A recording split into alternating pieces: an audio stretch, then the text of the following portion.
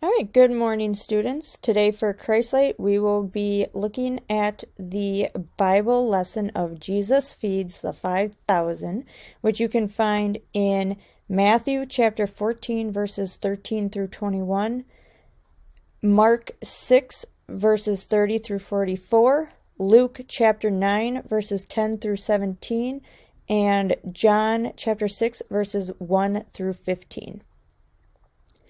Day after day, Jesus traveled with his disciples from one place to another, preaching and doing miracles. Crowds of people followed them and kept them so busy that sometimes they didn't even have time to eat or sleep.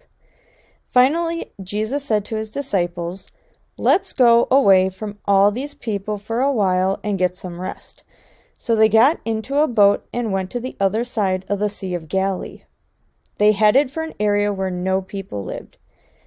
But when the people realized where Jesus was going, some ran and some walked around the sea to be with him.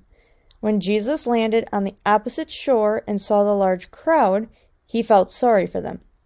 So instead of resting, Jesus taught the people about the kingdom of God and healed those who were sick. Later in the day, Jesus' disciples came to him and said, "It's getting late, and the people have nothing to eat. Send them away so that they can go to nearby villages and buy themselves some food." But Jesus said to the disciples, "We don't need to send them away. You give them something to eat." Then Jesus turned to Philip and asked, "Where can we buy bread to feed all these people?" Jesus asked this to test and strengthen Philip's faith in him. Jesus already knew what he was going to do.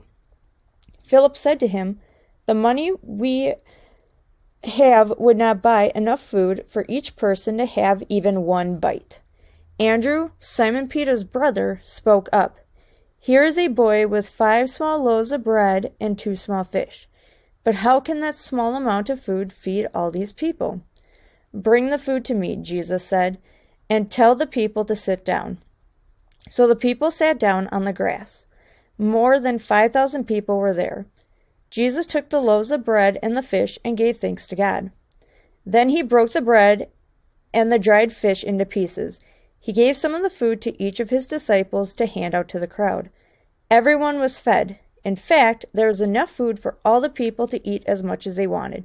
Then Jesus told his disciples, "Collect the leftover pieces so that nothing will be wasted."